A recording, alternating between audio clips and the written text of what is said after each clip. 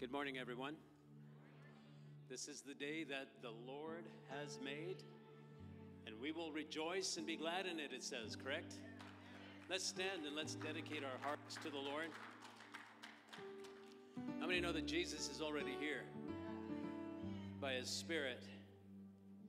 We never have to call down heaven. Can you imagine how difficult that is? To call down heaven?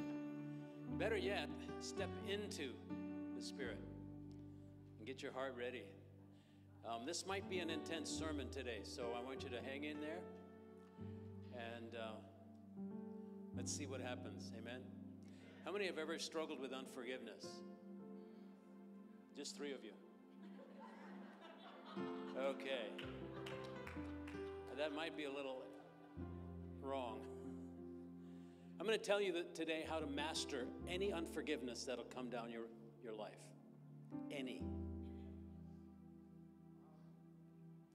I know some of you are thinking, well, now is a good time to sneak out.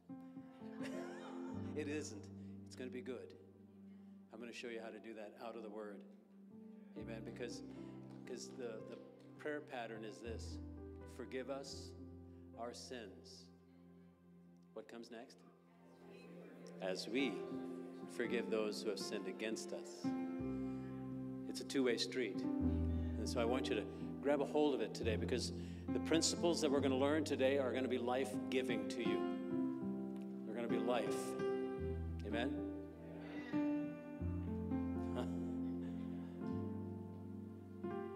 Thank you, Jesus. Father, we give you praise this morning. We dedicate our hearts to you, Father. And I thank you, Lord, for your mercy and your grace and your goodness to us every single day. Just as Israel experienced the manna every morning, it was fresh, so we experience a fresh, new presence of God every morning.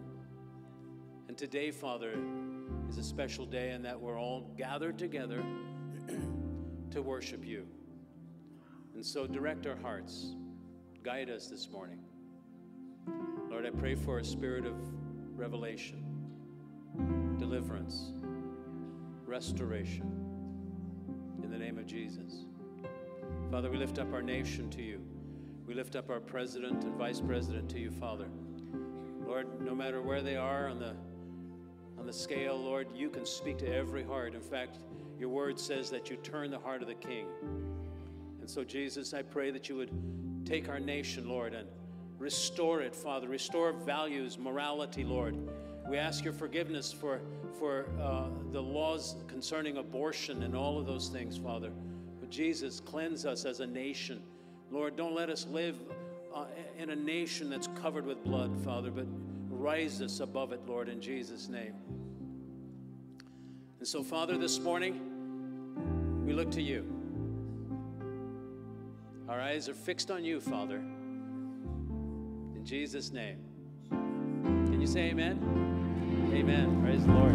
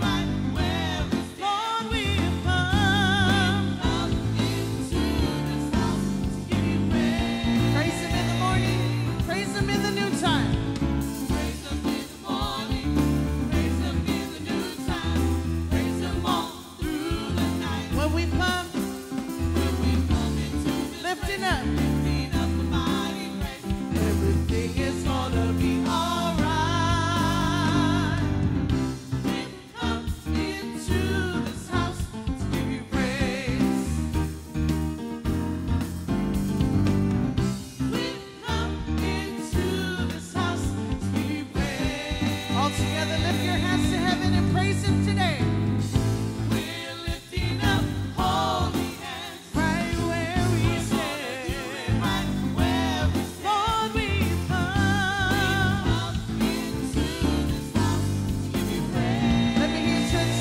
Praise him in the morning. Praise him in the morning. Praise him. Praise him in the noontime. Praise him. Praise him all through the night.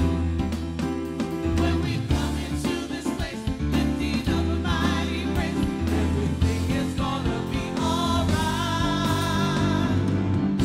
We've come into this house to give you praise. We've come into this house to give you praise. Yes, so we're lifting up Holy hands. right where we stand. Right where we Lord, we've come. come into this Yes, we've come. come into this Lord, we've come. into this house. Sing it together, church. Magnify Jesus. Magnify Jesus. Give him praise today. Magnify the Lord. Magnify Jesus. Magnify the Lord. Magnify Jesus. Magnify Jesus. We magnify you, Lord. Magnify Jesus. Magnify Jesus. We magnify the Lord. Magnify the All together, church. For he is worthy. For he is worthy. For he is worthy. For he is worthy. Is he worthy of your praise today? For he is worthy. To be praised. He's worthy. Magnify Jesus. Magnify Jesus. We give him all the praise he deserves. Magnify the Lord. Magnify Jesus. Magnify Jesus.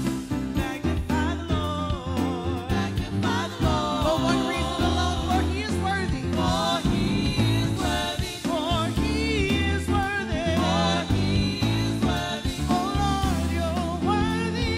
He is worthy. To be praised. We're gonna praise him in Spanish. Sing it, church. Alaba a Cristo. Alaba a Cristo. Alaba al Señor. Alaba Señor. Alaba a Cristo. Alaba a Cristo. Alaba al Señor. Alaba Señor. Porque Él es digno. Porque Él es digno. Give him praise in Spanish. Porque Él es digno. Porque Él es digno. Porque Él es digno. Porque Él es digno.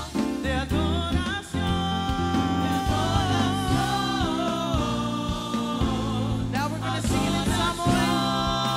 Via o Jesús. Via o Jesús. Via Leli. Via Leli. Via o Jesús. Via o Jesús. Via Leli. Via Leli. It's a Talia Tia. It's a Talia Tia. It's a Talia Tia. It's a Talia Tia. It's a Talia Tia. For he is worthy. Oh Lord, you're worthy. Porque Él es digno. Porque Él es digno. For he is worthy. For he is worthy. To be praised. To be praised. Hallelujah. Is he worthy to be praised in this place today? Thank you, Jesus, for your presence. Thank you, Jesus, for your spirit that is here with us this morning, Lord. As Pastor said this morning, that we step into your presence this morning. We intentionally come into your presence this morning, Lord, expecting just hearts full of expectancy to receive from you this day, Lord. We thank you, Father God, for who you are, our Savior, our Redeemer, the lover of our souls. We're so grateful, Lord, that you've never left us. We thank you for your word that says you will never leave us nor forsake us. Isaiah 41:10 says, "Fear not, for I am with you. Do not be dismayed, for I am your God. I will strengthen you. I will help you." We're so thankful, Lord, for who you are, that despite of anything that we're going through, despite of anything that's going on in the world, Lord, we can stand and say that you are God alone. And that we put our trust in you, Lord, and that we just surrender all of our worship to you. And thank you, Lord, for being our King. So we enter into your presence this morning, Lord, hearts full of thanksgiving for who you are. We're so thankful, Lord, that we can stand and say that I will praise you, Lord. No matter how I feel, no matter what's going on, we stand and say that I will praise you. Can you do that this morning? Stand and say, I will praise you. In the midst of anything that's going on in your life, you can stand right now and say, I will praise you. Lord God, we give you our worship this morning, that it may be a sweet sound to you. Thank you for the opportunity to praise you, Lord.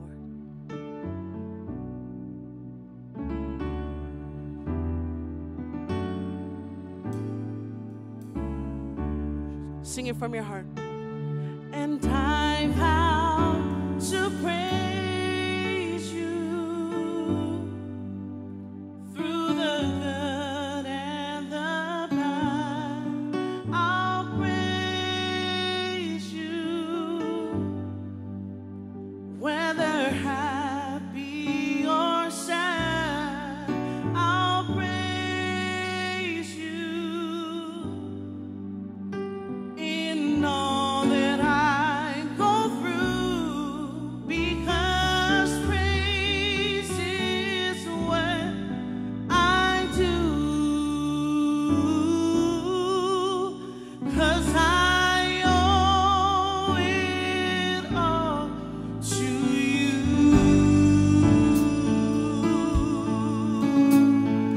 All that I am and all that I have, we give to you, Lord. Let's sing, church. Praise is what I do. Praise is what I do when I wanna be close to you. Sing, I lift my hands in praise. Praise is who I am. I will praise you. I will praise you while I can. I'll bless you at all times. Praise is what I do. When I want to be close. When I want to be close to you. We lift our hands to you, Lord. I lift my hands in praise. Praise is who I am. While we have the opportunity, I will praise you while I help me bless his name today. I'll bless you at all times. Oh, sing it for yourself. And I vow. And I vow to praise you. Sing it, church, through the good. Through the good and the bad. I will. I'll praise you. Whether happy or sad. Whether happy I will stand and praise you, Lord. I'll praise you. In all that I go through. In all that I go through. Because praise is what I do. because we owe it all to you. 'Cause I owe it all to you. Yes, Lord, I owe it all to you. Praise is what I do. Is what I do. Oh, sing even when Even when I'm going through, I've learned to worship you. no my circumstance doesn't Even stand a chance. because My praise outweighs the bad. sing it again, church. Praise is what I do. Is what I do. Even when I'm going. I've learned to turn to you, Lord, I've learned to worship. worship you. Sing, no, my circumstance Circumstance doesn't even stand a because chance. my praise outweighs all the bad. So I've had.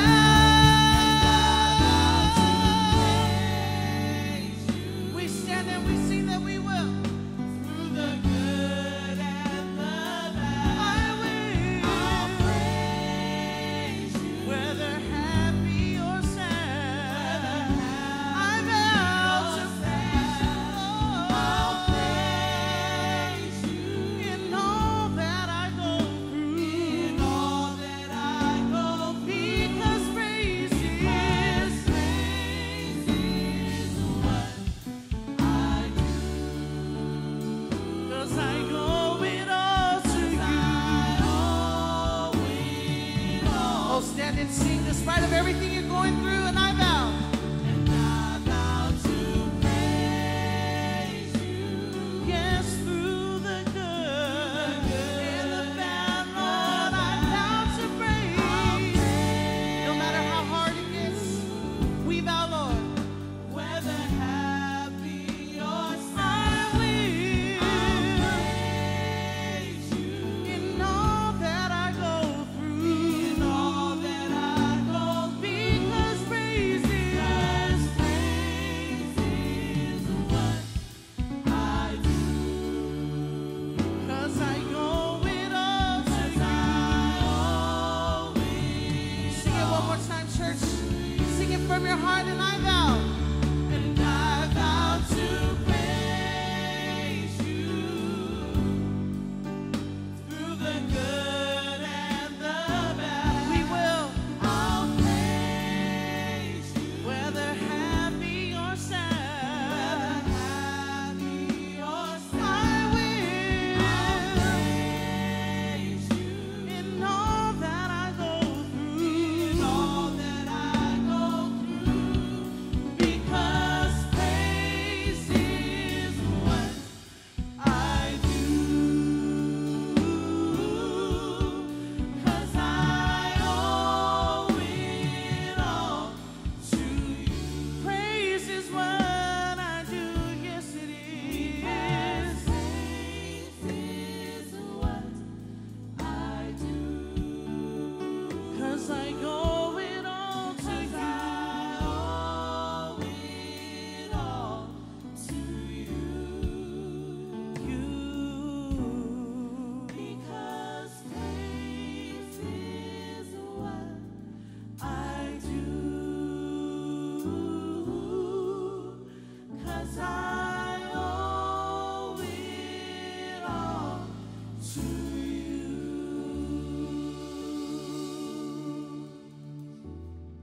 Hallelujah, Jesus. Thank you, Lord. Oh, Lord, we pour out our hearts in your presence this morning. And we thank you for being here.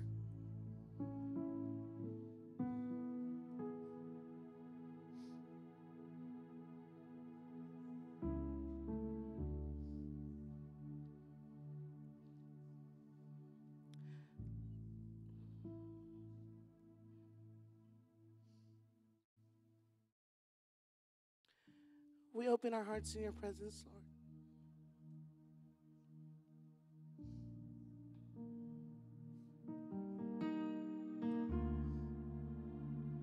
In this moment, Lord, nothing else matters. We put all things aside so that we can focus on you.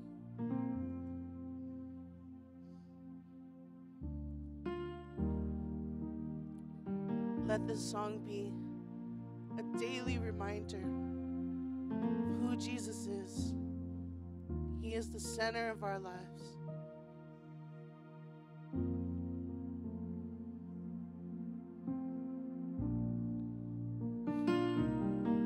We surrender our worship in your presence this morning,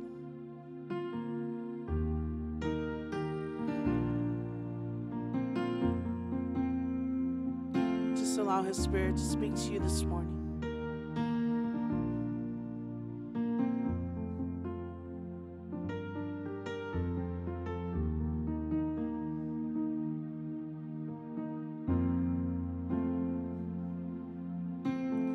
Jesus at the center of it all.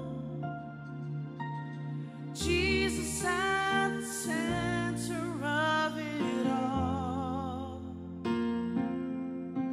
From beginning to the end, it will always be, it's always been you, Jesus.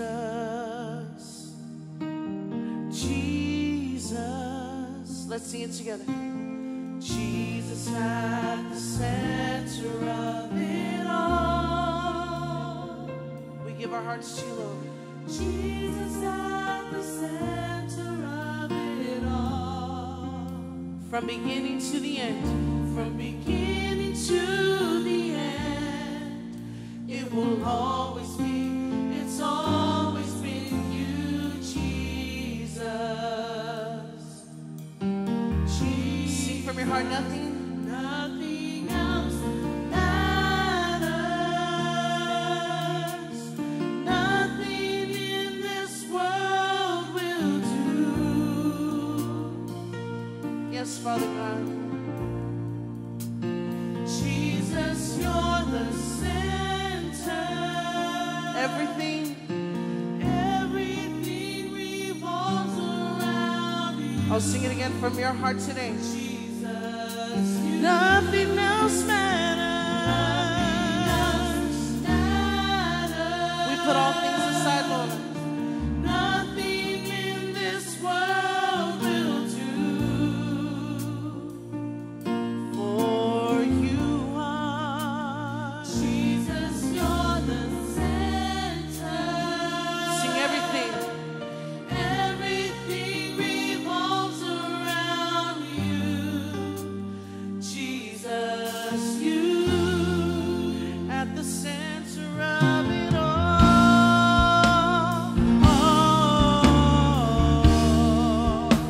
The center of it all. Let's sing it together, church. Jesus be the center. Jesus be the center of my life. In all that we do, Lord. Jesus be the center of my life. From beginning to the end. Beginning to the end. It will always, it's always been you, Jesus. Jesus, nothing else matters. Nothing in this world will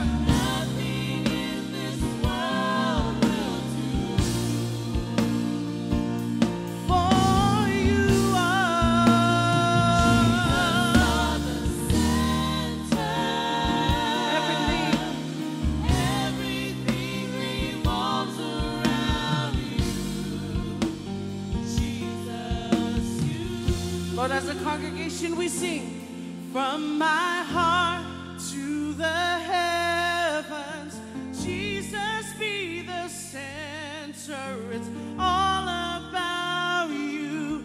Yes, it's all about you. From my heart to the heavens, Jesus be the center. It's all about. It's not about us, Lord. Yes, it's all about you, Jesus. From my heart to the heavens, Jesus be the in all that we do and all that we say, all about you. Yes, it's all about from my heart to the heavens, Jesus. It's all about you. It's all about you. Tell it today.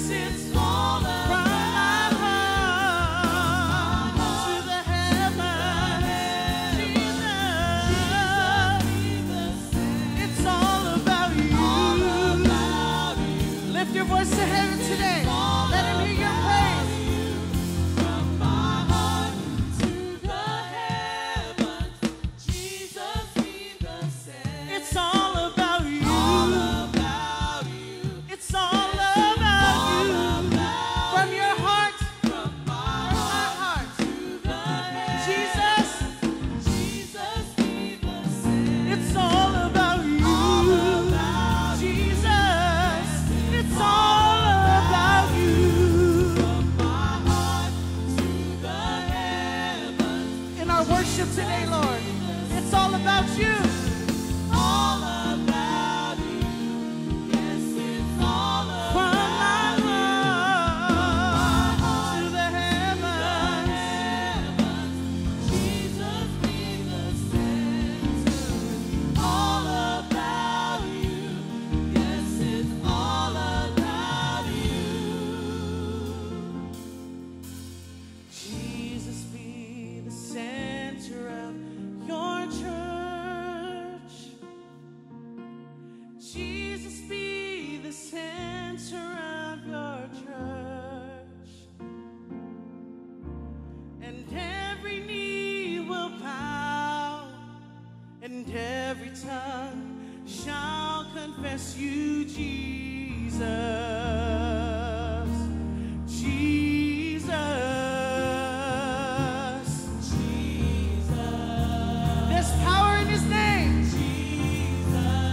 Healing in his name. Jesus. Restoration in his name. Jesus. Yes, there's Jesus. Jesus. Jesus. From my heart to the heavens, Jesus be the center. It's all about you.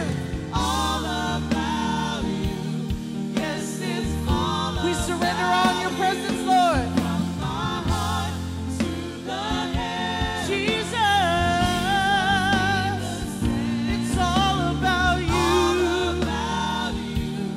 All that you have, lift your voice and sing it, church. From my heart to the heavens, Jesus be the center. All about you. Yes, it's all we've realized, Lord, it's not about us. From my heart to the heavens, Jesus be the center. All about you. Sing it one more time. From my heart.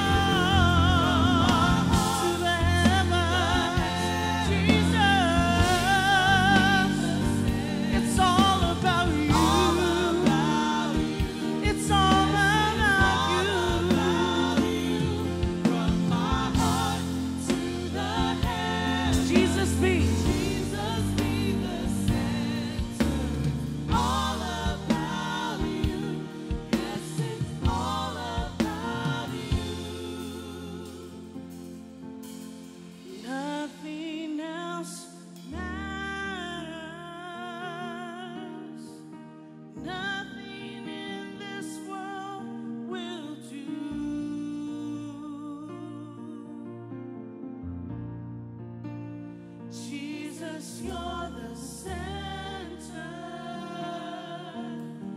Everything revolves around you. Jesus, you. Sing nothing else.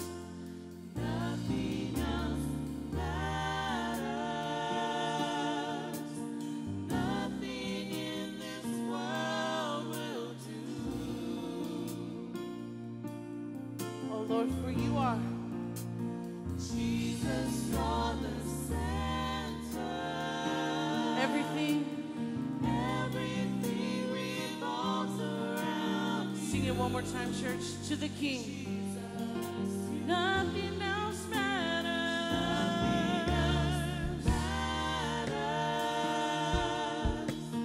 Nothing in this world will do. Oh no. Jesus, you're the center. Everything revolves around you. Jesus, you at the center of it all.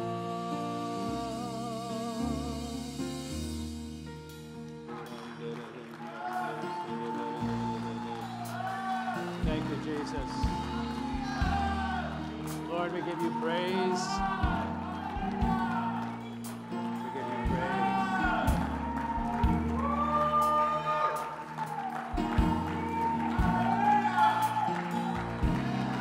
Thank you, Jesus.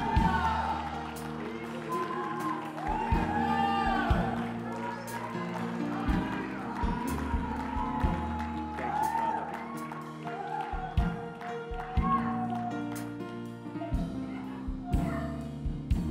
Thank you, Jesus.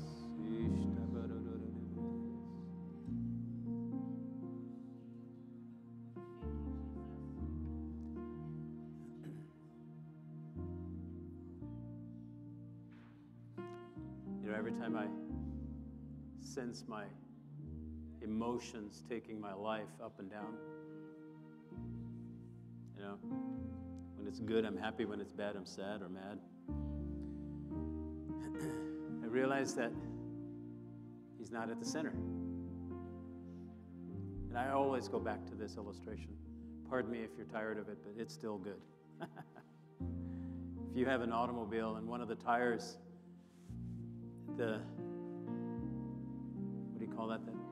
The axle doesn't come to the center of the tire. What happens to your car? If you go fast, you're going to go nuts. If you go slow, you're going to do this. Up and down, up and down, up and down. Way too many of God's people have an enormous spiritual bank account and they never use it. They're always going up and down, up and down. One time I'll see them and they're all happy and excited. Next time I'll ask them how they're doing and I wish I didn't.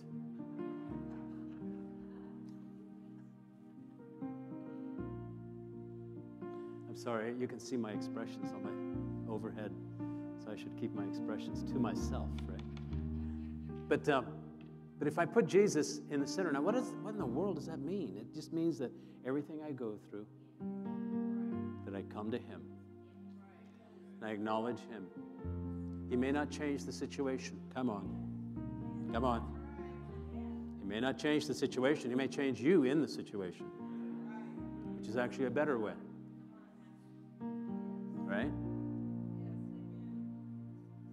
I don't know why the devil has all this capacity to undermine God's people, but one thing I do know, if you let him, he will. If you don't let him, he can't.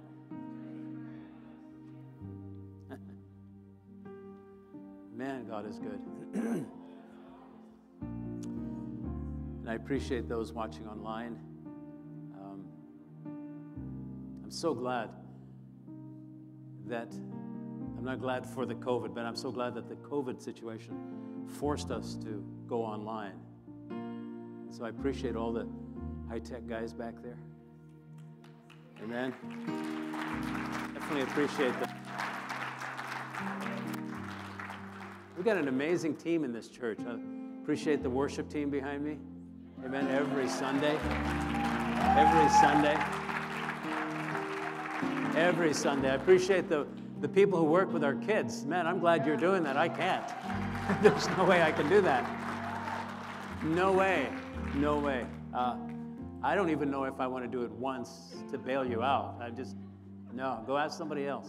I love the kids. I love the kids. Don't get me wrong. I love the kids. I just don't like them all in one place. I'm kidding. I'm kidding. But so I appreciate everybody, the ushers, everything. There's so many people that make the service work. It's not just one person or two people. So many people. I appreciate the council who checks out, all of our finances and everything. And I appreciate all of our leaders. We're in a good church, guys. This is a good church. In fact, last Sunday, I handed out a little sheet of paper that showed you some of the things that were, and I stressed some of the things that we're involved with in missions. I left out several things, including Zuni, and I just had a phone call with Arden, my friend there, and I don't know if I shared this last Sunday, but anyway, we're going to focus on Thelma, his mother. She's 94 years old. So every once in a while, I'll focus on one of the older Native Americans. And I just want to bless the socks off of them, amen? So if you want to help financially with that, just go to Tithely or to our Restoring Touch, rtinc.org, and you can donate through there. Or you can plop it in the offering baskets at the end. In fact, thank you so much for all your giving. Man, we have done so much. And so, I really hope that the doors will be open at the end of the year to go to China. I really hope. I want to do that very bad. I can't go back to Tibet until further notice from China, if ever again. But there are Tibetans in China that I want to bless. And we have an invitation to go to an area called Yushu in the Xining province. And if you know where Tibet Autonomous Region is, it's just right above. So I'm excited about the things that God has for us. Amen? Amen? And Felicia will share a few more things that are happening. Father, in Jesus' name, thank you for this these incredible songs, and just, Lord, the message that they proclaim, that you'll never abandon us. That, Lord, you are truly at the center of our lives, and I pray that we would walk that way each and every day. So thank you, Father, for your great mercy and provision. In Jesus' name. Amen? Amen. Felicia?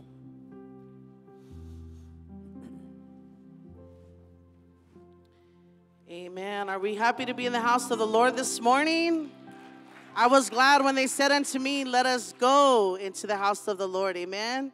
And we are so blessed to gather in person and online. So we welcome you to Christian Life Center this morning, and we thank you for being here. I will be making a few announcements with some upcoming events. The first update is all of our Lighthouse updates. So I do want to remind everyone that the new hours are Monday, Wednesday, Friday from 11 to 2. Please call if you need to make arrangements outside of that time. But at this time, those are our new hours. They used to also be in the later afternoon too, but it's just 11 to 2, Monday, Wednesday, and Friday. And volunteers are still needed and welcome. On Friday, I don't know if you guys see any updates on the Lighthouse page or on Donna's page, but on Friday, they served almost 80 families and had 10 volunteers here. So there's plenty of places that you can help with their foundation. So if you're available to come and give a helping hand, Donna and the team would greatly appreciate that. But there's plenty of cars that come through here. I don't know if you guys have come here during the week. There's late pickups after our hours of different churches and shelters that come to pick up food. So we thank God for this opportunity to have Lighthouse here. So again, if you're able to be a helping hand during the week when they are here, or even on their off days when they're stocking and things like that, you're more than welcome to stop by. And also on Saturdays, they are doing mobile delivery. So if you are available to be a driver and would like to take food to someone who's in need, these are for the elders who are homebound, who cannot drive here and bring themselves if they need food. If you're available to do that, please touch base with Donna as well. And while I'm there with Lighthouse announcements, the food distribution is next Saturday, and they will be honoring Father's Day. Amen? Let's give it up to the fathers. And so, again, that is every third Saturday of the month, every third Saturday from 10 a.m. to 12 a.m. Lighthouse is here, all set up in the parking lot. Thank you to all of our church members who have volunteered. If you have family members who have come through to volunteer, you don't have to go to church here to volunteer. Everyone is welcome to come and give a helping hand. This is a good time to be at service to the communities. So if you know any church groups, any youth groups that are looking for something to do in the summer, please invite them out and have them come every third Saturday of the month to be a helping hand with the food distribution. Amen? All right. Thank you, Alan, Donna, and the team for all that you guys do. We love you. We appreciate you. And thank God for his healing over you, Donna. Thank you, Lord. Thank you, everyone, for your prayers. So we continue to keep you and the team in prayer for all the hard work that you guys do. We love and appreciate you. And also, life groups are still open and still available, so you can sign up in the foyer after church. There's some groups that have already met. There's some that are going to meet. So if you would like to join, please sign up. This is a great time to fellowship outside of church. So life group is just small groups getting together outside of church. Some do games, some do just food, some take naps. That's good too. But everyone's group is a little different how the host wants to design it.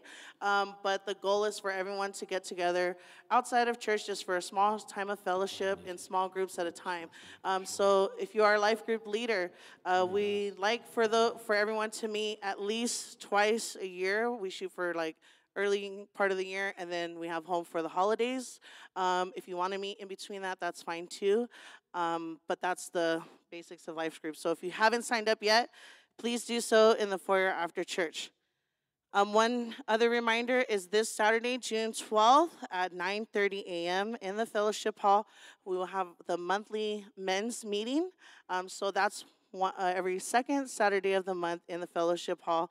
So if you need any more information, please see Don Alanis. They do meet on Mondays as well, every other Monday. And tomorrow will be the Monday that they meet. So every other Monday is available as well. The last announcement that we're excited to make is we're going to have a family movie night here. This will be on Friday, June 25th at 7 p.m. in our fellowship hall. So doors will be open at 6:30, and the movie will start at 7. Don't ask me which movie because I haven't picked yet. So if you have any suggestions, you're more than welcome to let me know. But this will be a great time of fellowship, especially for the kids, but especially as families. So this is a free event. There's no cost, so you can invite your neighbors, your friends. Anyone is welcome to come. You can bring your blankets, your lawn chairs, whatever makes you comfortable. But again, it's a free event, and we would like to see you all there. If you do want to come to the movie night, please sign up with Mary after church. She will be in the foyer. We just need to know your head count so we can get an idea of how many people will be there. And we'll also be providing snacks as well. Okay, if you have any questions, let me know. Other than that, have a blessed week. Amen.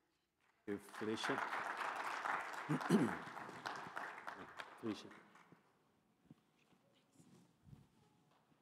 I have 15 or so of these little things about chastity.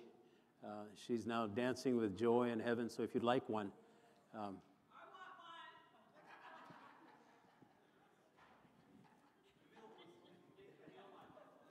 one. That was Camille, in case. Yeah, thank you. I appreciate it. Camille, actually, I was going to give you one. I was going to give you the last one, though. Yes, amen. We're going to pray for Mark and Gina for real this time. After service, they'll be moving to where? West Virginia, y'all.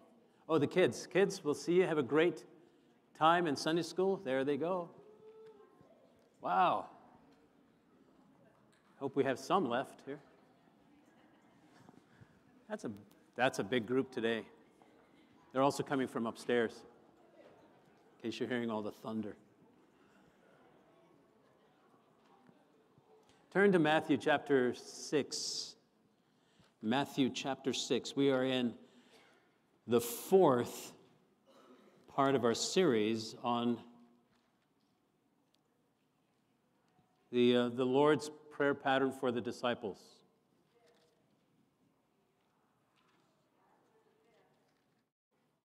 Pardon me? No, it's the fourth.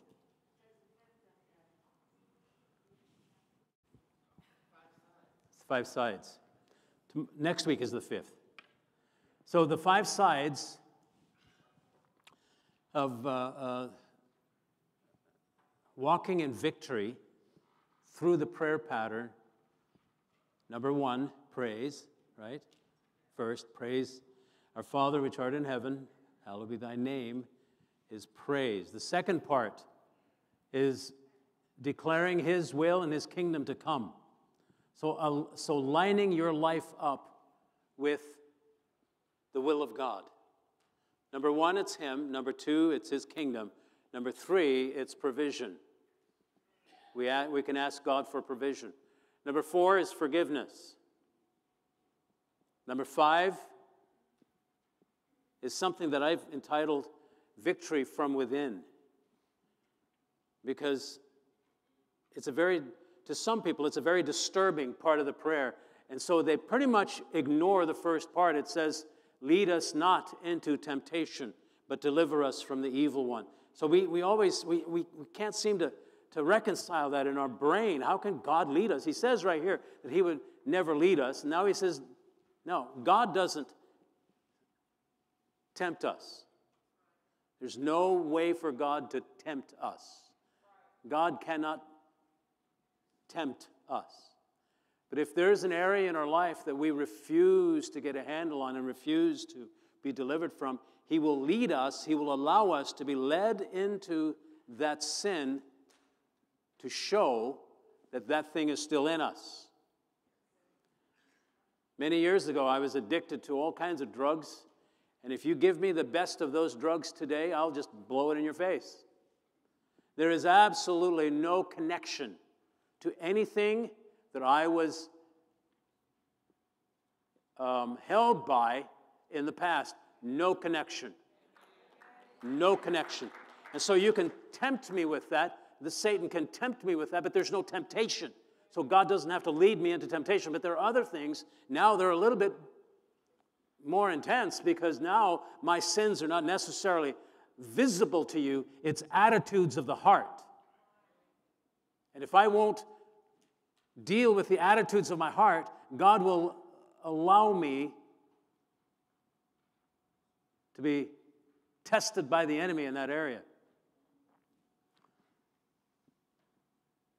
For those of you that want to be pastors or public ministers, I want to say something to you that may cause you to think otherwise. If you don't deal, this is what God said to me, Jack, if you don't deal with your sin, I will deal with it openly. Isn't that a fun statement? It's a great incentive for me never to harbor any sin in my heart. Now, you're not off the hook. Just because you're not a pastor or a public minister, when you harbor stuff in your heart and you don't deal with it, the enemy's got a hold on you. So are we okay so far? It's going to get really intense, and then it'll get really good. Father, in Jesus' name, I thank you. I praise you, Father, for the power and the victory that you've given to us.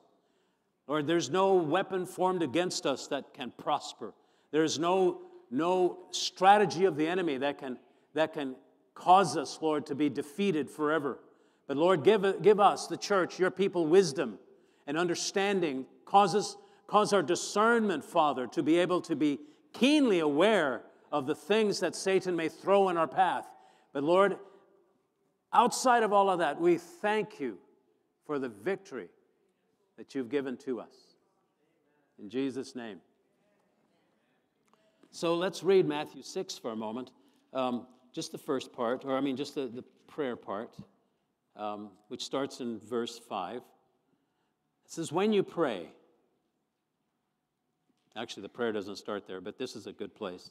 And when you pray, you shall not be like the hypocrites, for they long to pray standing in the synagogues and on the corners of the streets, that they may be seen by men. Now, we pray outside. It's called prayer outside the walls, and we're going to do that every first Thursday of the month, and prayer outside the walls. So we're going to kind of focus on City Hall for a while, as we have been. It's a great place to pray, but there might be other places, so I'll make sure that you understand. But prayer outside the walls, we do not do that to be seen by men. Period. Somebody said, well, why are you doing it then? To step right into the air where Satan seems to be glorified, amen? And declare the praises of God in a wicked and perverse nation outside, just for the purpose of praying together for the city, for our state, for our nation, and above all, for the church. But when you pray, verse 6, go into your room, and when you have shut the door, pray to your Father who is in the secret place. And your Father who sees in secret will reward you. And when you pray, do not use vain repetitions, as the heathen do, for they think they will be heard for their many words. Therefore, do not be like them, for your Father knows the things you have need of before you ask Him. So in this manner, the word manner is in this way, this pattern, using this pattern for prayer. I can tell you why the enemy has caused people to be either asleep concerning this prayer, or not even, they have no revelation of the power of this prayer pattern, because the enemy has made this a mandatory prayer in many churches. Mainline churches, Catholic, Episcopal, Presbyterian, all those, they always do Our Father. In fact, they even call it that. They've labeled this, they've labeled this the Lord's Prayer. And I don't know why, I'm always asked by the Lord to say the real stuff, like Adam ruins it all. That's a program. But it's not a prayer, and it is in its essence, but it's not a prayer by itself. It's a prayer pattern. Like you don't, if you make dresses, you don't wear the pattern. You use the pattern to cut out the material, to sew it together, to wear the material. So this prayer pattern are 5 open doors, 5 sides, like the Pentagon is 5 sides, and the Pentagon is the center for our military defense, etc. So this prayer, this 5-sided prayer, is a center for our spiritual defense. This prayer pattern has every aspect of life embedded into it. There is not one need, one concern, one request that is not amplified in this or looked at in this pattern. It has everything. In fact, next week, I'll be ending this series, which incidentally, each one of these things is a series. It's huge. Last Sunday on provision, there's enough material there. In fact, this particular sermon here, this piece of paper, this half sheet of paper, came from 25 pages of my notes. And that's not even all. That's just 25 pages. Do you know how difficult it is to squeeze an elephant into a keyhole?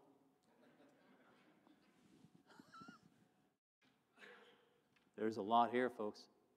There's a lot here. So 2 years later, the disciples see Jesus praying, and in Luke chapter 11, they say, Lord, teach us to pray. And I'm sure he goes, man, how long do I need to be with you guys? He said that actually several times to his disciples. Are you so dull? He even calls them dull, and that's a nice way of saying dumb, but anyway. So he said, well, remember 2 years ago? That's not written down, but I know this is what he said because he told me. He said, remember 2 years ago when I taught you how to pray that pattern? Hello? So if they see Jesus praying, and then they ask him, teach us to pray, and he brings them to this pattern, do you think for a minute that he's not using that pattern himself? And any pattern that Jesus uses, anything that Jesus uses, I want to use. Why? Because there's power in that. There's power in that. Man. Are you okay? You good so far? He says, our Father in heaven, hallowed be your name. So it begins with praise. Your kingdom come, your will be done. So it begins with our priorities on earth as it is in heaven. Give us this day our daily bread. It talks about provision. And forgive us our debts as we forgive our debtors. It talks about pardon. And do not lead us into temptation, but deliver us from the evil one. That's power. Now, this last part is not in the original, but it's a good thing. For yours is the kingdom and the power and the glory forever. Amen. So next week, when I finish this, I'm going to hand you a bookmark, a nice bookmark on this, but it has a few thoughts on how to pray each one of those. All right? Something you can put in your Bible. You can fold and put in your purse, in your wallet, whatever. It's very important. So, today, forgiven and the power of forgiving. Not the power of forgiveness. Forgiven. You are forgiven. Period. You are forgiven. But there's power in forgiving those who offend you. I'm going to say some things, and you're going to experience some things today that might hurt or dig up bad memories. But that's because the Holy Spirit is doing that. Because if this part of the prayer says, forgive us our debts as we forgive our debtors, that as refers to the fact that if I don't forgive my debtors, he will not, cannot forgive me. That's not fair. Yes, it is. Because even in your own family, if your child really can't stand one of the siblings and he does something wrong and then he asks you, Mom, forgive me, please, but he hates his sibling. You got to deal with that first. Because you can't forgive that kid and allow him to hate his sibling. I've had people in my life that were close to me all of a sudden become mortal enemies, and it hurts my heart. Members in your family, all of a sudden they tear into each other and there's a rift. That hurts your heart. Because it's not normal for us. God can't stand that. It hurts God's heart. When his kids are fighting each other, it hurts God's heart. He's not tolerating it. It hurts him. Just as it hurts you when there's division in your immediate loving family, it hurts you. I've had parents come to me and say, my kid will have nothing to do with me, and they break down and cry. Because it hurts. It's a very real thing. And today, in the body of Christ, prophecy, today in the body of Christ, too many people think they have the victory, and yet underneath is a cauldron of unforgiveness. Bubbling. Which ultimately and one day, in a moment of weakness, will erupt and destroy many lives. Way too many of God's people also have no understanding and no clue and don't have the wisdom to know that when they are offended and they bring that offense to someone else that is not related to the offense, they fulfill the word in Hebrews where it says that it will spring up an offense will spring up and defile many.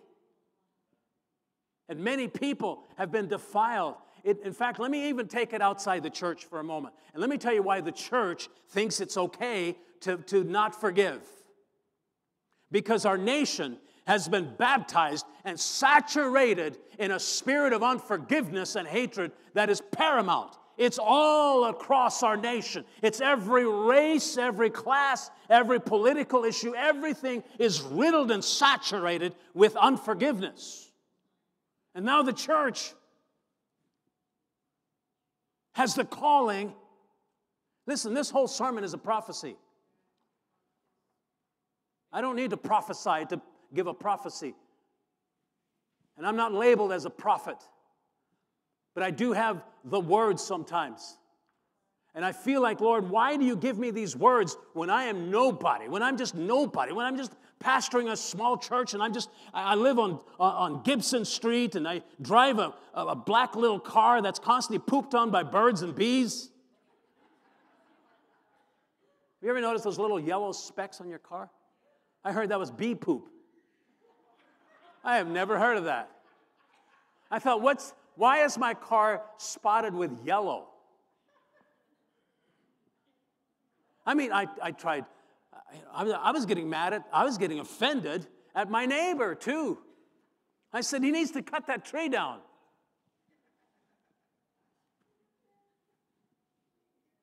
So I park over here behind Jane and all of a sudden it stops. So I park back to where I was and I look straight up and there's nothing there. I said, wow. So I have to forgive, I have to ask two to forgive me. I'm not mad at him. It's not his. It's bee poop, I found out. Who told me that? Somebody in the church. Robert, are you here?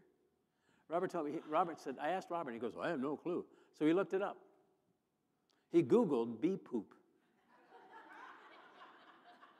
Now, bee poop, if we eat their saliva, so their poop isn't bad either, probably.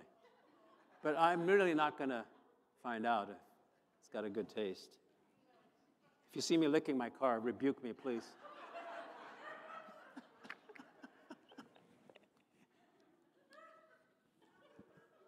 It's huge, this spirit of unforgiveness. It's huge.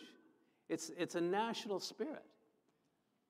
And as the church of the living God, we must rise above that.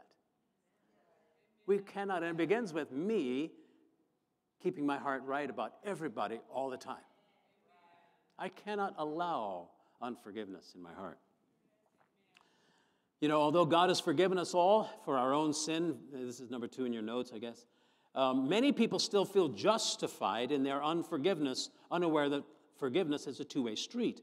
Now, let me read to you some of these scriptures. Psalm 103, verse 12. As far as the east is from the west, so far as he removed our transgressions, our sins from us. As far as the east is from the west. If God said, as far as the north is from the south, so far have I removed your sin from you, then that means that my sin will come back again. And God will say, hey, remember when you did that? But no, it's from the east to the west. East never goes west. And so God will never remind you of what you did that you've been forgiven of. He always deals with the current, present situation.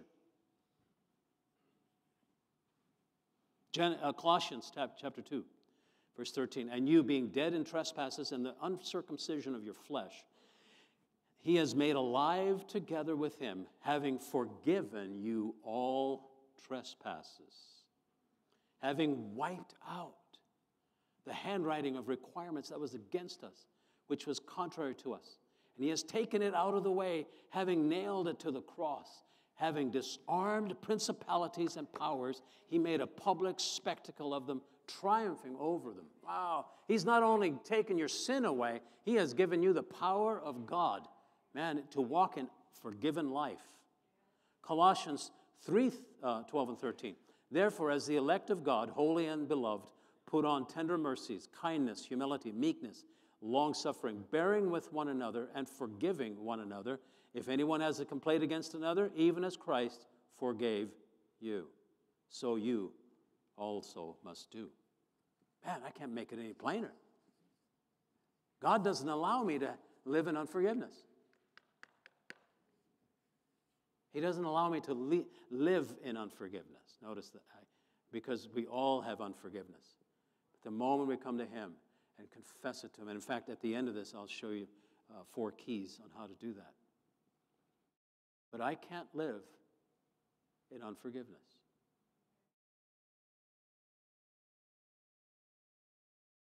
Can you imagine hating someone who is also a believer because they said something mean about you behind your back, and then all of a sudden you both die and go to heaven, and there you are?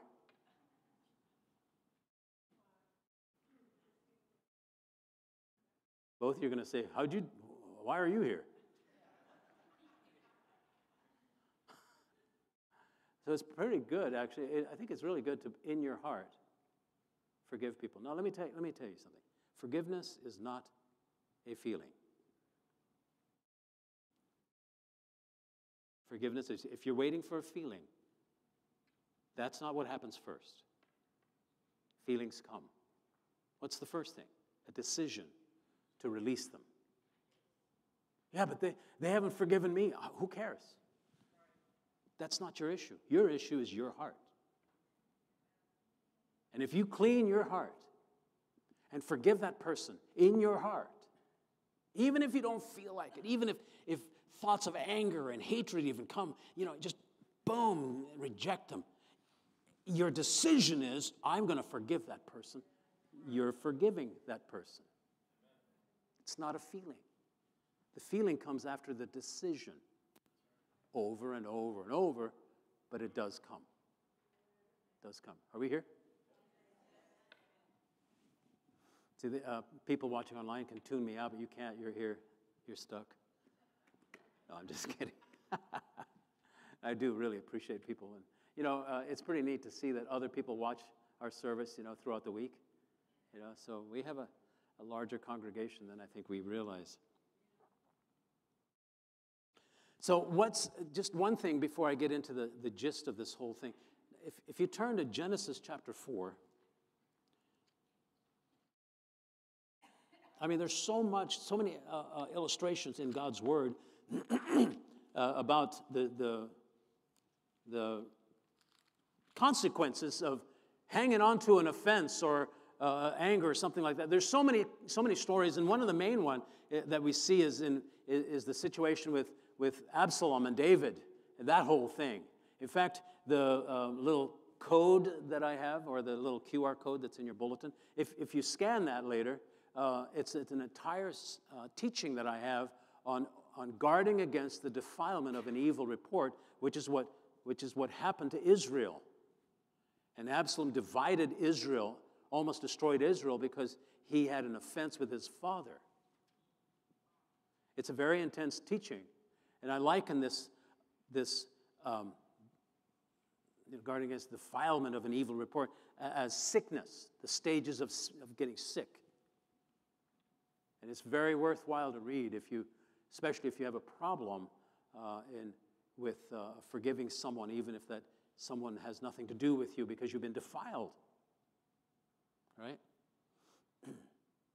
Hello?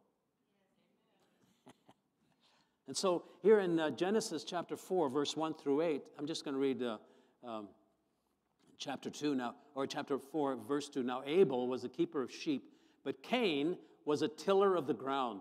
And in the process of time, it came to pass that Cain brought an offering of the fruit of the ground to the Lord. Abel also brought the offering of his firstborn of his flock and of the fat. And the Lord respected Abel and his offering, but God did not respect Cain and his offering. Now let me tell you why God did not respect it. First of all, Cain was a tiller of the land. He was a farmer. And for him to bring an offering to the Lord, it meant that he brought an offering from something that was already cursed. Right? Because the land was cursed. Remember that? Genesis 3. And so he brought an offering from something that was already cursed. But secondly, God never operates in secret. Cain knew exactly what he was supposed to bring. Because God in Genesis 3 takes two animals and sacrifices them and takes the fur, the skin, and makes clothing for Adam and Eve. So Cain was fully aware that what God meant was that there is no forgiveness without blood. Even back then. You think for a moment that Cain would be ostracized and cursed because he didn't know something? No, he knew about it, but he said, no, never mind, I'm going to bring this. And he brought a cursed offering. So verse 4, Abel also brought the firstborn of the flock and their fat, and the Lord respected Abel, but he did not respect Cain and his offering. And Cain was very angry, and his countenance fell. And so the Lord said to Cain, why are you angry? God never asks a question for his own benefit. Hello? God never asks a question because he doesn't know the answer. He asks a question because he wants you to realize what's happening in your heart. So he says, why are you angry? And why is your countenance fallen? If you do well, will you not be accepted?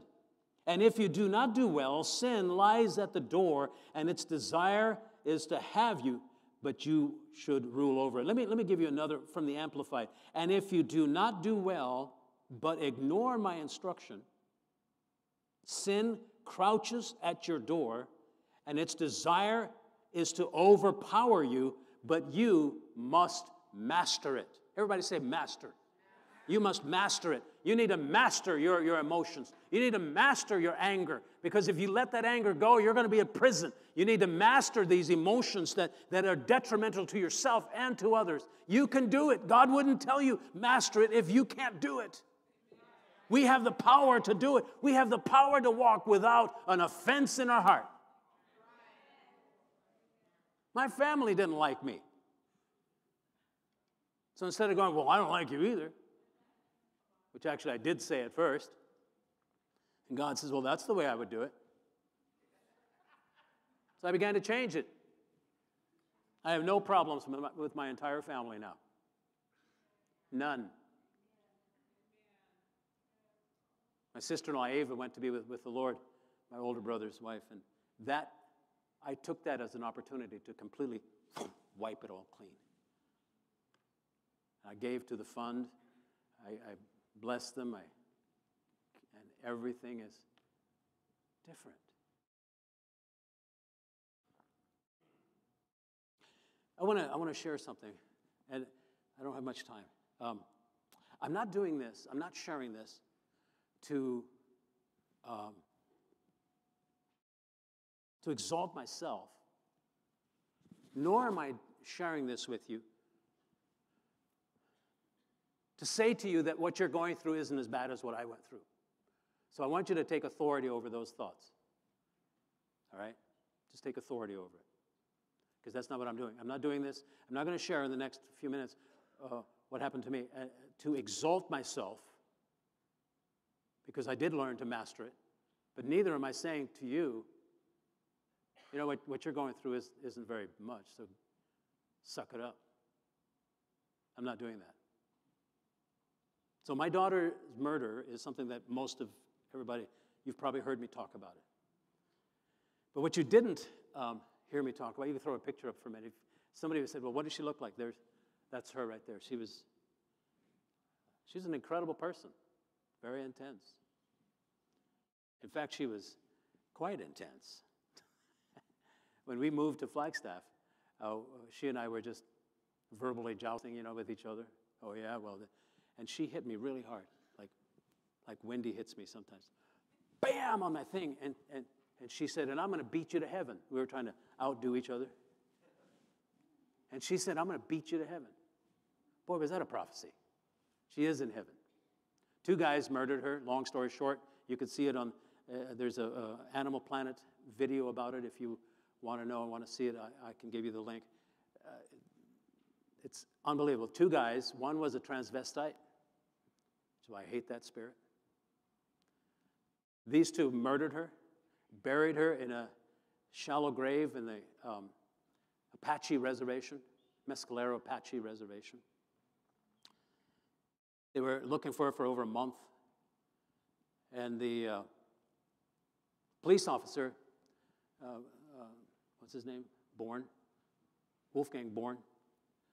He had the cadaver dog, and they were going to actually literally call it off. And the wind shifted, and the cadaver dog perked up. This is the last moment of the search. Perked up and led him right to her body, decaying body, and the animals had already begun to dismantle it and everything. This is heavy stuff. I'm glad the kids are not here. It was an intense season of my life.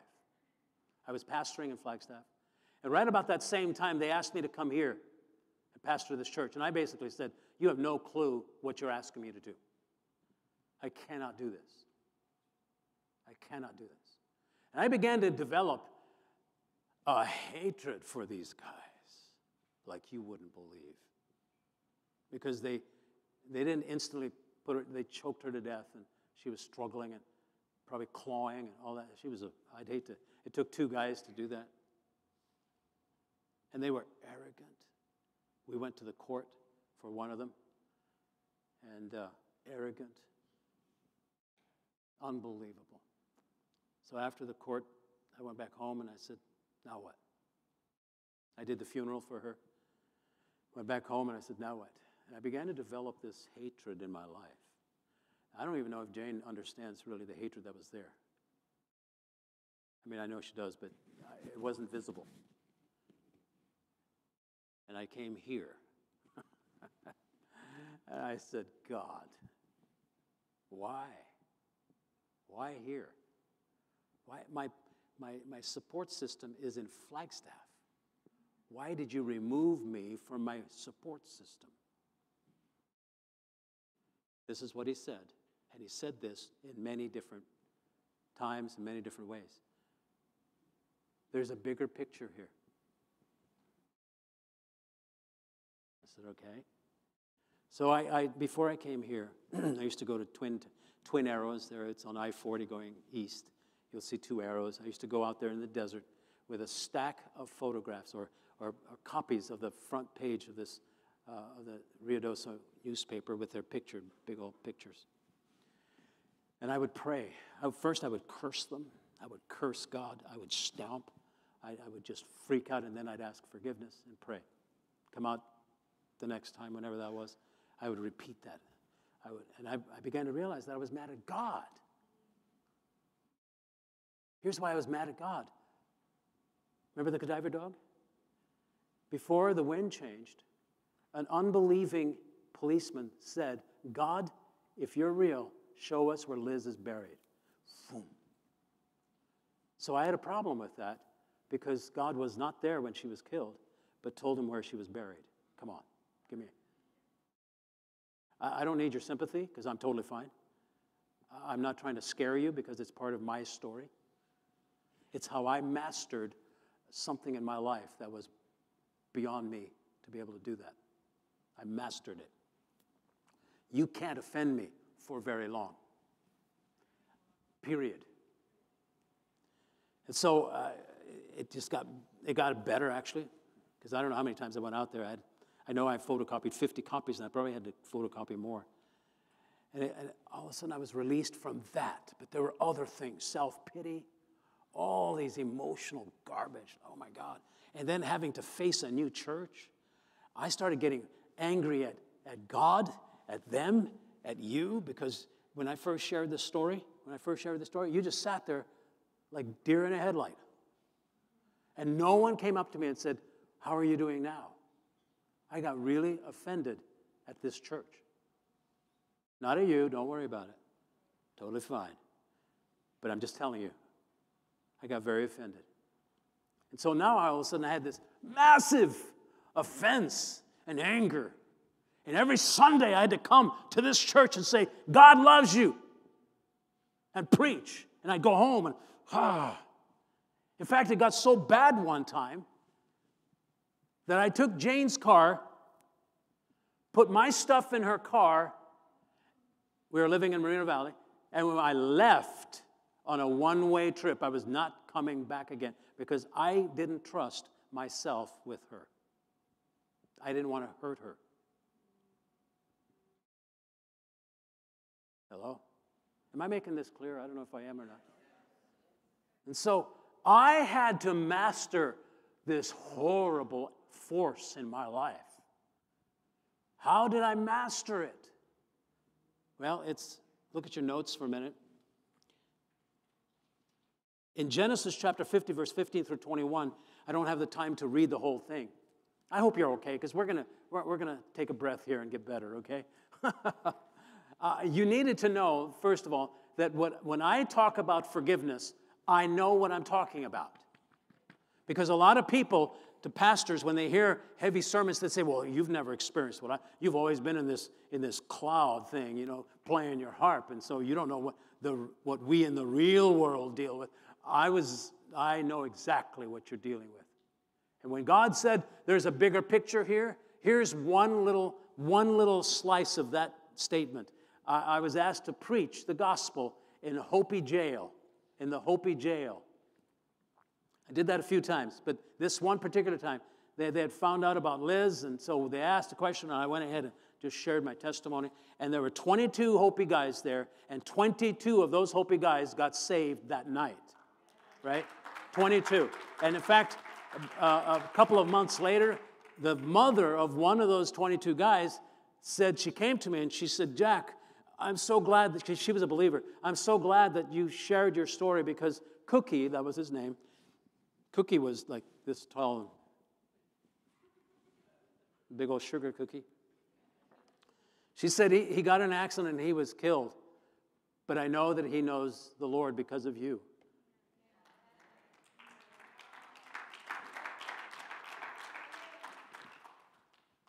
And who knows? Because I've had comments from Europe, from other places around the world for this video. How did you do it? How were you able to? How, et cetera, et cetera. It's been really an amazing journey. I'm not different. I am not a super person. I have no power. I'm probably weaker than some of you. I just trust in God. I don't have any power. I don't have willpower sometimes. But God. But God. So these four things, can you bear with me just for a few minutes? And so in this example here, in Genesis 15:21, real quick, Joseph was asked by his dad to bring food to his brothers. His brothers decided, because Joseph had a coat of many colors, they were jealous, and so they killed him, or they wanted to kill him. They pushed him instead into a big hole that they had dug, and they sold their youngest, or one of the younger brothers, to the Amalekites, who were a caravan coming through. And then Joseph ended up in Egypt. He ended up being a slave to Potiphar, one of the higher-ups. And he began to take over his household, and so he graduated up. And one day his Potiphar's wife wanted to seduce him and kept doing that day after day after day. And finally she grabbed him, and he took off, but she held his cloak. She accused him of seducing her. He was thrown in jail with no trial. He was in jail for years and years and years. And two guys ended up in jail there with him, a baker and a candlestick maker. What's the other? But anyway, what is it? Oh, yeah. Anyway, so he had a dream about the two of them, and they said, please tell us. He said, well, this is the dream. You're going to live, you're going to die. And so the guy that was going to live was taken out, freed from prison. And so as he left, Joseph said, hey, remember me, okay? Tell him I'm here. He was forgotten in prison for years and years and years, forgotten in prison. He has a dream. He shared the dream with Pharaoh. Pharaoh exalted him to the highest position that anyone could have under Pharaoh. A famine broke out where his family was. They came to Egypt for sustenance, for food, provision. Joseph recognized him, had to excuse himself, and he wailed. Came back, he toyed with them a little bit. They came back. When they came back finally, the last time, he revealed himself to them, and they freaked. They freaked. Now, how many of you would be offended at your family if they did that to you? They were going to kill you, but instead they dug a hole and they sold you into slavery and took your coat, ripped it apart, put some blood on it, and told your dad, he's dead. the sorrow of the father. And we're talking about 22 years later. And all of a sudden now, he sees his brothers. This is the story. Step 1. Joseph said to his brothers, "Do not be afraid, for am I in the place of God?"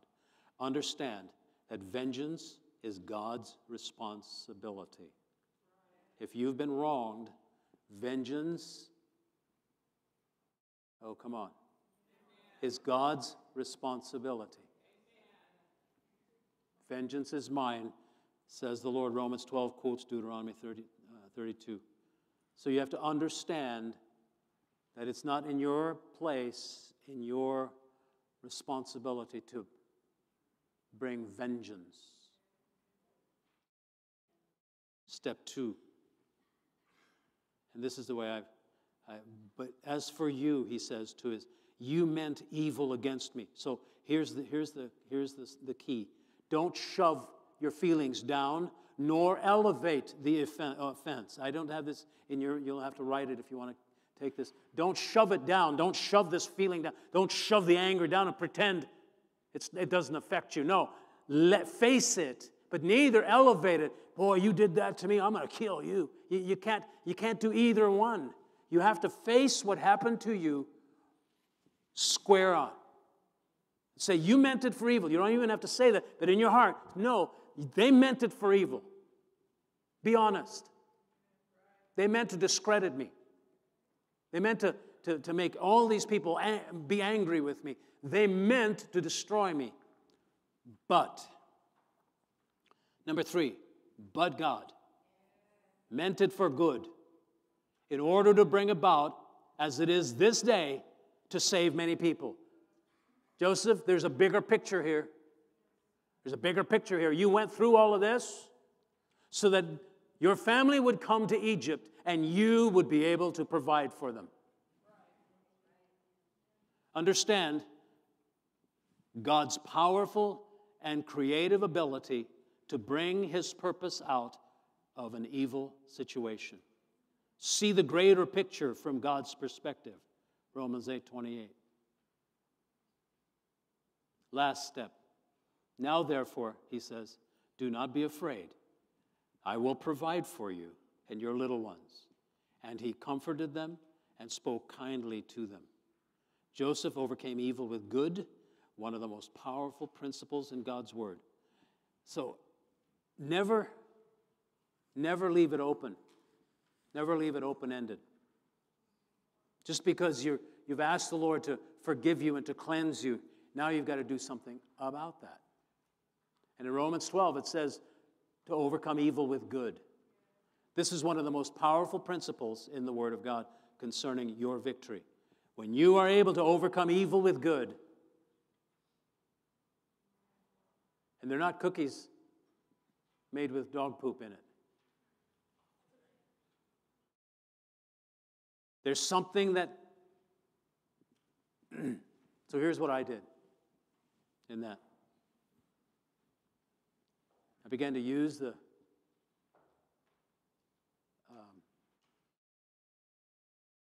Animal Planet video for people. I began to share it. I began to share my victory over it. In fact, when I first came here, a big church, big Foursquare church, asked me to come and talk about this and about forgiveness. And one of them yelled out, it's a big church, have you really forgiven them? So I was honest. I said, no, but I have decided to. And the feelings will come. That was an intense service because one lady came, oh my gosh, she began to pour out because of my story, began to pour out.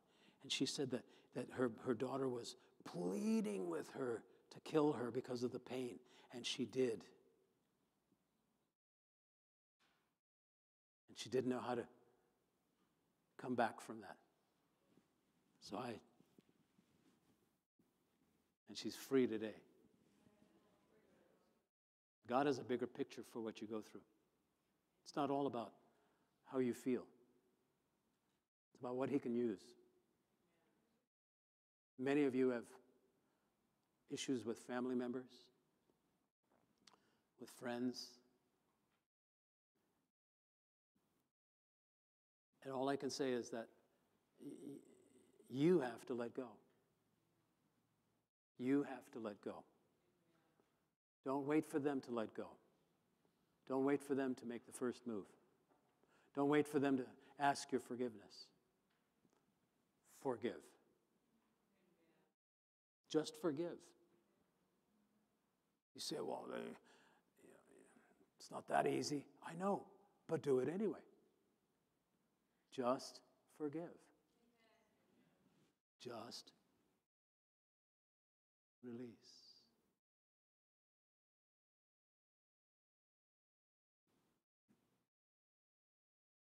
Just release.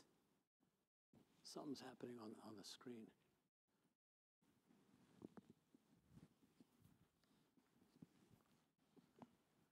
There's a monkey. They call it a monkey trap. This monkey reaches in, and there's a banana in there, and he can't get his hand out unless he drops the banana. And he would rather be beaten to death, boiled and eaten, than to let go of the stupid banana. Somebody needs to let go of an offense that has defined you. And this is forgiveness right here. Ready?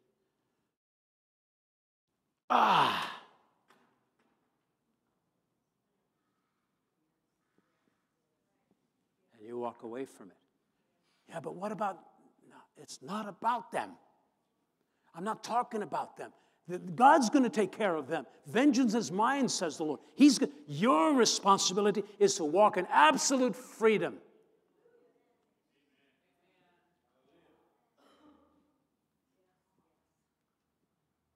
Absolute freedom. Now, it's not going to happen overnight. It's going to happen as you decide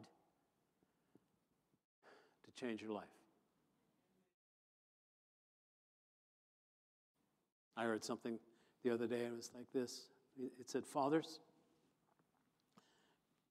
pretend you have a daughter, and now she's marrying someone like you. Does that make you smile? If not, change. Now, this didn't come from a Christian source. This came from a secular source. So even the world understands the power of decision. You simply need to, but you don't know what they've done to me. I know, I don't. But I know what they did to me. They robbed me of my firstborn. So, if I can do it, oh, you can do it. If I can do it, you can do it. If I can do it, you can do it. Because I want you to live in joy. And I don't want you, every time you see this person that all of a sudden brings up all of these hatred, you need to be free from that. So I'm going to pray. I'm not going to have anybody raise their hands. I'm not going to have anybody come forward. But if this prayer resonates in your spirit, I want you to say to God that it does for a minute. Would you stand with me?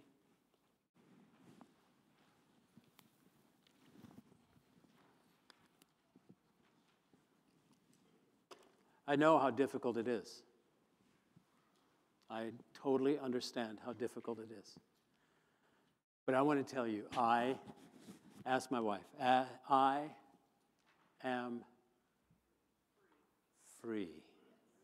I have learned how to master this demonic thing called unforgiveness. You know what the biggest aspect of this was with Liz? You know what the biggest aspect of unforgiveness? It was to forgive God. Imagine that for a minute. God. I didn't realize I had such hatred for him. And then I had to serve him by preaching to you. Talk about conflict. Going home, going, yeah, see, nobody listened to me anyway. Why do you have me? God said, you are a work in progress, boy. But he did it. Ooh. Because, and then another hurdle. I'm sorry, I'm keeping you later, but, and then another hurdle. This hurdle was, I began to beat myself up because I forgave them. I began to feel guilty. I said, God, is this ever going to end? He said, yes, it will. Forgive yourself now.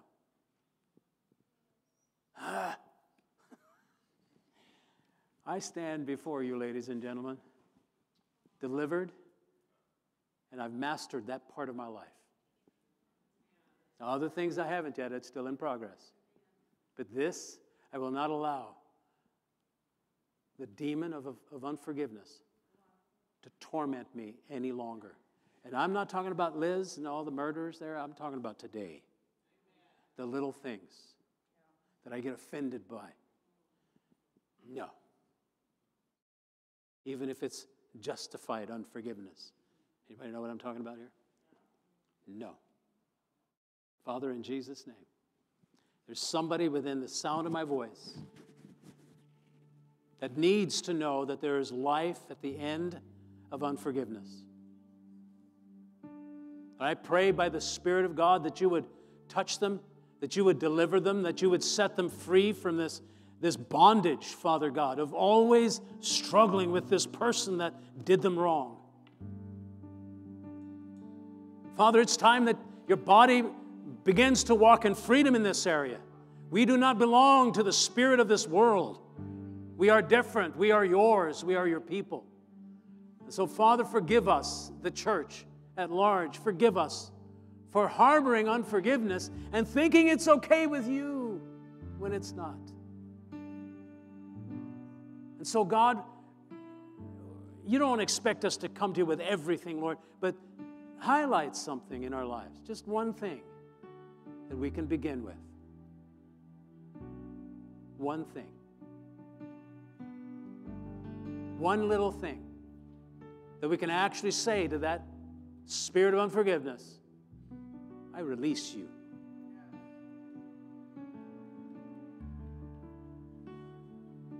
So, Lord, we dedicate this to you. We give you praise. I know many are struggling in certain areas, but Father, I pray that you would comfort them. I know many have lost sons and daughters.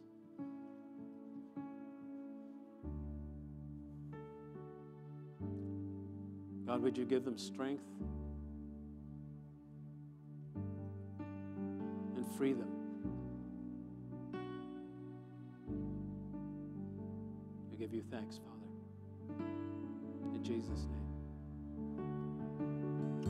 If you need prayer, we'll agree with you. Stand here in prayer. We'll agree. You'll have to come forward, though, as the team sings and everything. But thank you so much for allowing me to share this pretty difficult story, pretty difficult sermon, but yet it's part of the prayer pattern. Amen? It's a part of the prayer pattern. We love you. God bless you.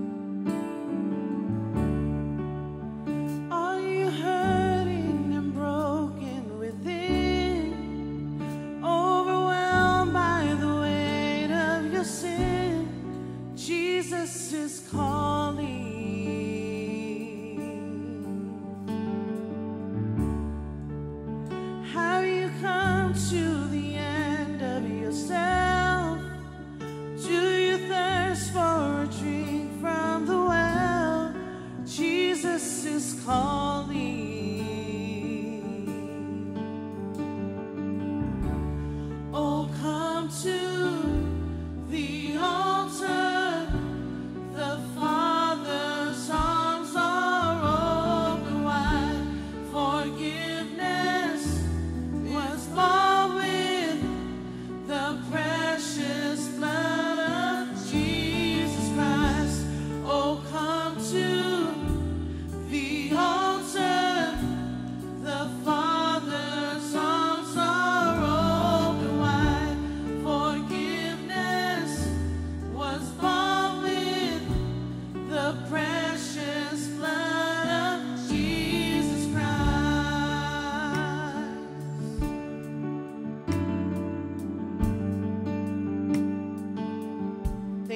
he says, leave behind your regrets, your mistakes. Come today, there's no reason to wait. Jesus is calling.